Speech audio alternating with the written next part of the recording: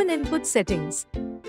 You can open input setting either by top right corner of the screen or by clicking on sidebar menu.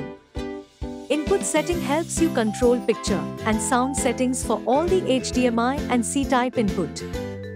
In input setting, select any input. Now the display is switched to selected input. Here, you can change the brightness and volume of the selected input. For more settings, click on Options icon. There you'll get option for controlling audio, screen and display and adjust. In audio setting, you can control the volume, bass, treble and balance manually. Additionally, you also get the option of sound modes and mute button. In screen settings, you'll get option of pixel shift, low blue light, smart energy saving, save energy and DCR.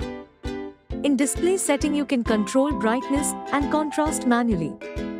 Additionally, you also get the option of picture modes like standard, bright and soft, and temperature modes like standard, cold and warm.